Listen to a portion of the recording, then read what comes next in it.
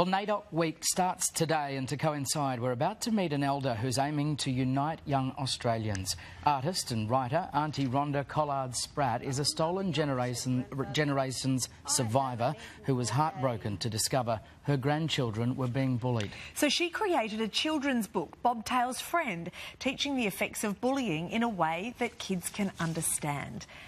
And I have to say, Aunty Rhonda, it is glorious. Also known as Aunty Curlew, and she joins us now from Brisbane. It's so lovely to talk to you, Aunty. This book is beautiful and it features the most just gorgeous pictures right throughout it. It's a book that really promotes a message of tolerance and reconciliation. They're big concepts, but the way that you have done it makes it so attractive to kids, and it's through friendship. I hope you're both well. And this has been a wonderful journey with my dear friend Jackie Farrow.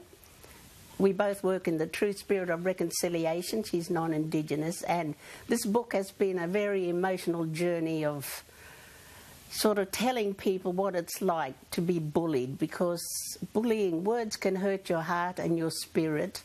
Like a wound to your body can heal, and the scar goes away, but a wound to your heart or your spirit may never heal.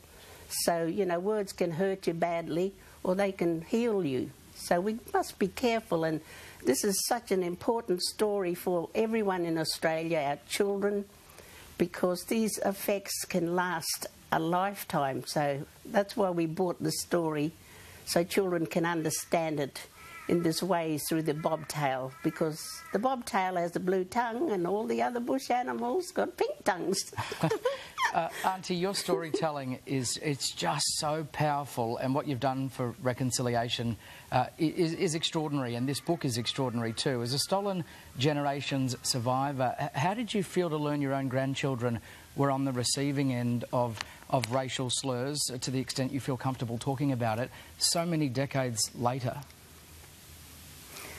Oh, it's soul-destroying. It's devastating, because they did not want to go to school. They were crying, and, you know, this is not right, because, you know, we're all human, and hatred isn't born. It's a learnt feelings that you carry and your attitudes from your environment.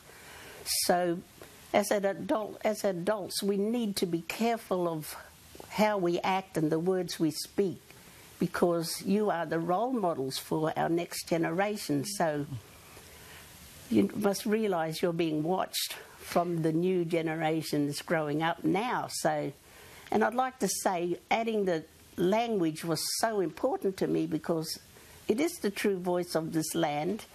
And I'd like to thank my nephew, Godfrey Simpson, who helped me so much with the Wadjuri language, because we weren't allowed to speak it in the missions. So I'm ever grateful for him, and for other people who have shared knowledge through language and gifted it to me. So we need to hold on to these stories, and our children, please know that this is for everyone, your mums and dads, your nanas and pops, and the story is universal to every culture, because it carries such beautiful message. We are all human beings, we all hurt, so just think about your words and your actions before you speak. So yes, so thank you both for giving me this chance. Now, we're the grateful ones for you, Aunty Rhonda, and just reading the book. Thank you, Mon. This is not going to just be influential for kids who have been bullied, but also for anyone out there who has also bullied, and as you say, that is created. So just extremely powerful, absolutely beautiful, a feast for the eyes and for the soul. Thank you so much.